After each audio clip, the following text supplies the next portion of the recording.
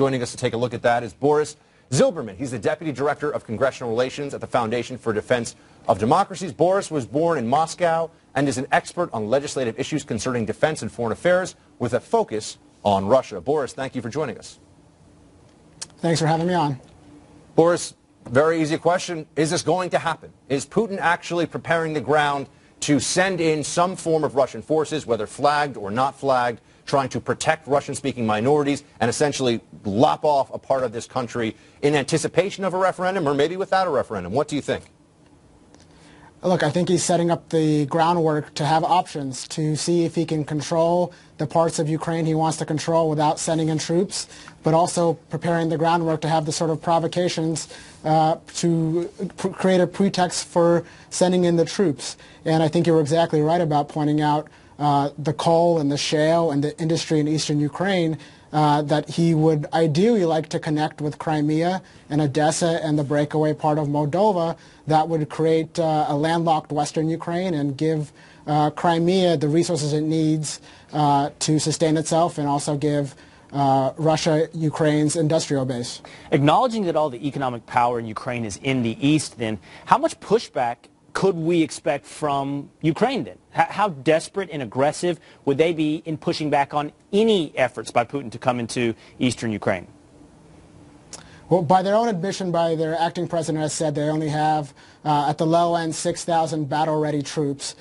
So the first question is, what's their will and what's their power to do a whole lot if the Russians go in full force? But you saw today in Donetsk, or actually in Kharkov, where they are attempting to take back the government building there that was taken by pro-Russian protesters.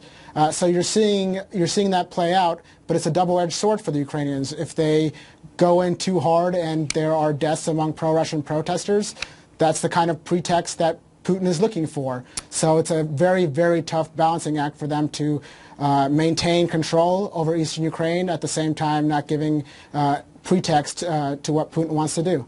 So Boris, what do we do? What do we do as the United States, or I guess the Western world, to stop this, since we haven't done really anything thus far other than issue some, sharply worded letters, as Buck always likes to say? Is there still economic sanctions, still things that we can do economically, since we're not going to put boots on the ground, that could stop this? What is going to deter Putin from moving forward? Look, there's still banks we could go after.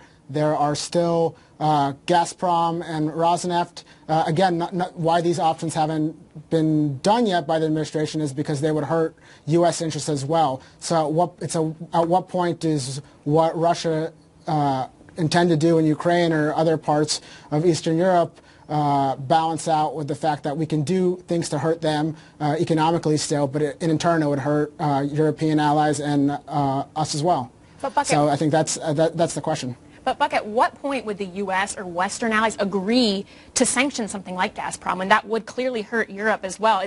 What would the point be? Because I can't see them agreeing to do that until Putin has already come in and taken parts of eastern Ukraine. It's not going to happen. In fact, I think even if he takes eastern Ukraine, nothing is going to be done to reverse that. We may try to punish them, at least as sort of an act of protest, but that's all that it would essentially be. At this point, the U.S. doesn't even know how much, and this is a point that's been made by Walter Russell Mead at the Council on Foreign Relations several times, how much they want to actually get involved in Ukraine, because Russia has the ability to turn on and off the gas literally, but also in general to create a lot of economic pain for this country. And so if we are trying to take them as our ward, if you will, if we're trying to take them on as somebody that we're responsible for, Russia can make this essentially a failed economy even more than it already is very quickly. So we have, as again in foreign policy we always say, no good options, Kristen. Right, and what you're seeing here is a failed situation because we can't have a Ukraine policy if we don't have a Russia policy. Reid also made that point, is that we've just gone on for the past, almost 8 years now without, you can look soulfully into Putin's eyes and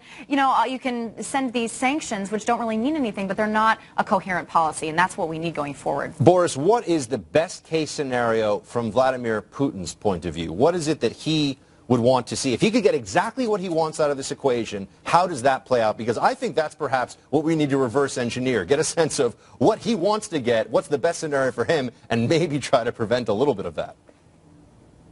I think that's exactly right. I mean, we have to look at their motives, regardless of what anybody else says. We need to look at their motives.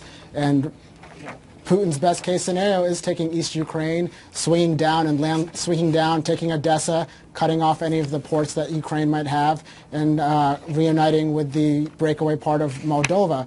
And that's probably his best case scenario, to where Ukraine is landlocked, their economic base is taken away from them, and they're really in a state, they're basically a ward of the West, that we and the Europeans would have to support them. And that's probably his best case scenario if he thinks he can take the next step without, with the same sort of limited casualties or no casualties that it had in Crimea. So. And it doesn't look like there's any reason why Putin won't achieve his best case scenario, Buck. There's no one willing to stand up to him, including, it seems, the Ukrainians themselves. There's no reason this shouldn't look like just the way Crimea played out. That's right. The rhetorical question Putin can pose of, or what? The deafening silence that we have at this point is not encouraging to anyone here or over in Ukraine. Boris, thank you very much for sharing your expertise with us. We appreciate your time. Thank you very much for having me on.